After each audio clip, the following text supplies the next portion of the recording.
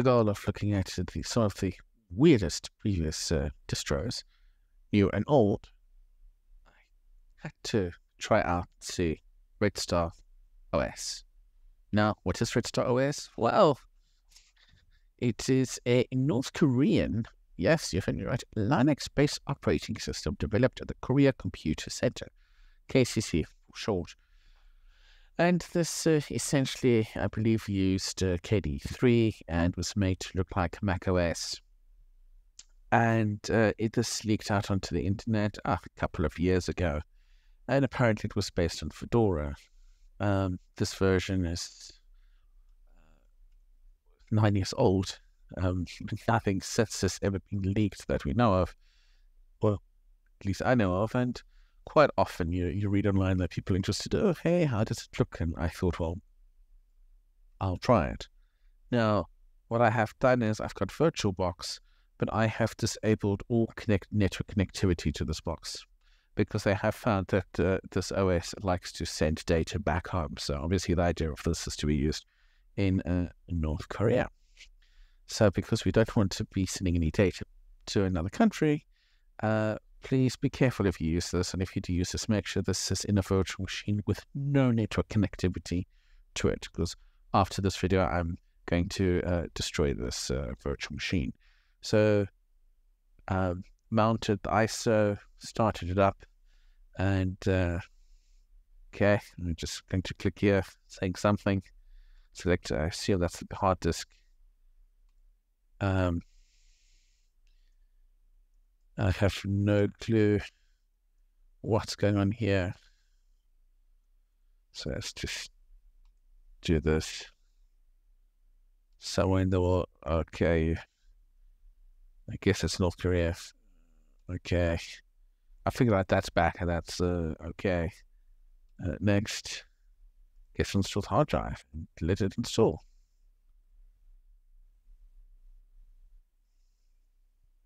Well, I try this out because, you know what, why not?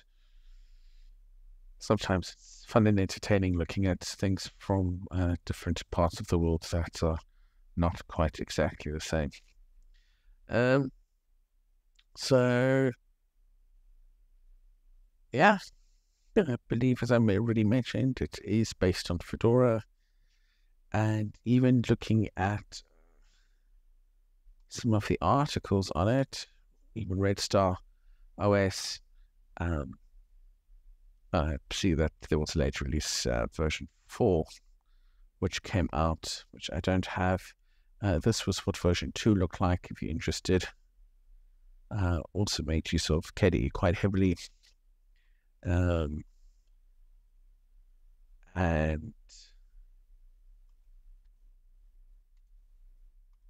all this type of stuff of where it's been used. And I believe that version 4 does exist somewhere. But apparently they found a vulnerability in here, in this. And this, of course, was version 1. Really, it looks like Windows XP there. And it looks like that looks like the only Office icon. So just interested in trying this. Yeah. Don't know who or why, but I'm sure there are machines that side of the world that's using this distro.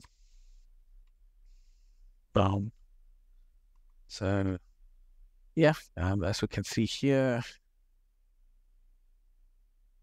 all the files, apparently there's files that watermarked this install, and yeah, however this got leaked out, I'm not entirely sure, but that's not important for us. So let me pause this and we'll come right back. So,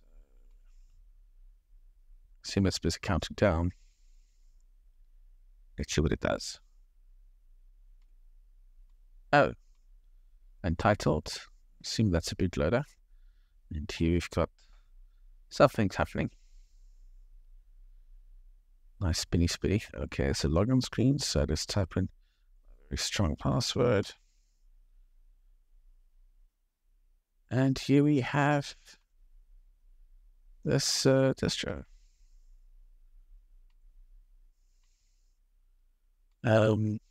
Okay. That says something red star. And I assume this is their system manager that they've got. Okay, volume. Yeah, that works. I can hear that. Don't know what this means. Click on these. It's doing something. No idea what the... And since I can't read Korean, I can't find a way to translate this thing. Anyway, let's take a look at what they've got. So let's start with this thing, which is obviously their file manager, which is Dropbox. Okay, interesting. Something else, nothing in here. What about here? Nothing?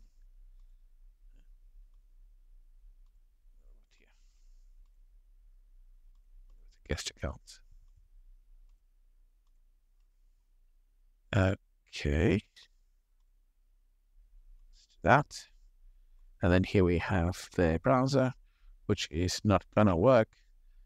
Not only would it be extremely old at this point, but I have, of course, removed all connectivity to this machine. So, yeah. And you can see its actual link would be going to a local in that part of the world. Okay, let's do that. Movie. But any movie is not here. Anything? Oh. There's nothing under there. Take it that would be music. Check it photos, movies. Nothing. Okay. Calendar. Hey, give them they really copied a old version of macOS in its looks.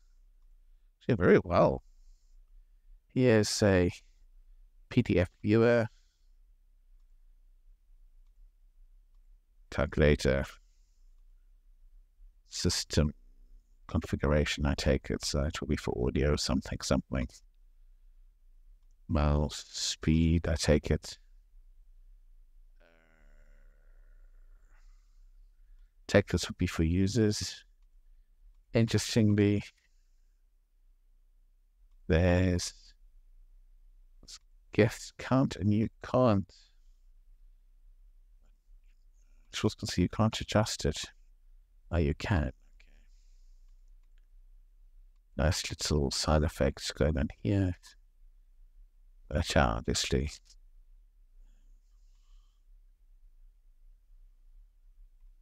what else? This would change its language or something. Let's do it. Do anything? No.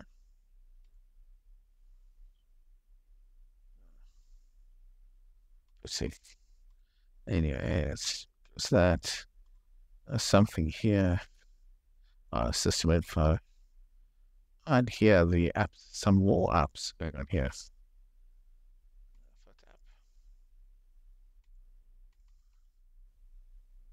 And this thing.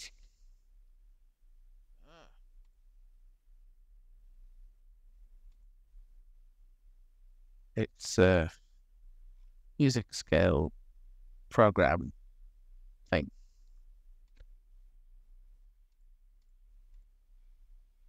Okay, interesting.